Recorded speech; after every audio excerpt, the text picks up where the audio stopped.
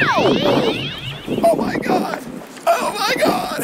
The quickest way to being unique is saying the shit that only you think is funny, that only you listen to. Before I knew that, I just rapped about death and guns and crack. I can't be that.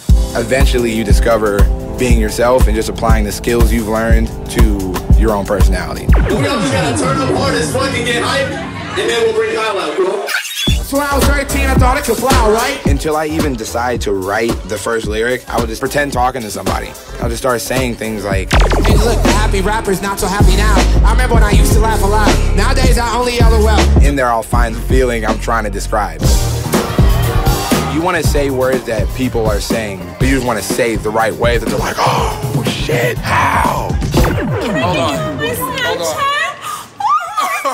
I really like to try and find out people who like me, the type of people they are. I never pass up on an opportunity to talk to one of them, you know? Because I know that A, they're going to make me laugh. That's what I'm talking about. Are you real? They're going to be cool. They're going to have curly hair. It's going to smell awesome. Yo, what is that smell? What's that? What is it? Things like that. Really? Really? Yeah.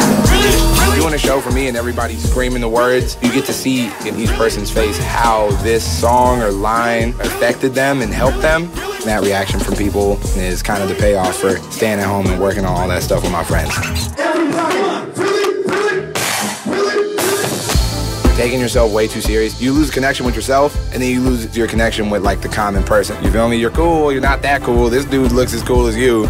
Be a cool person, and then you don't even have to take yourself serious.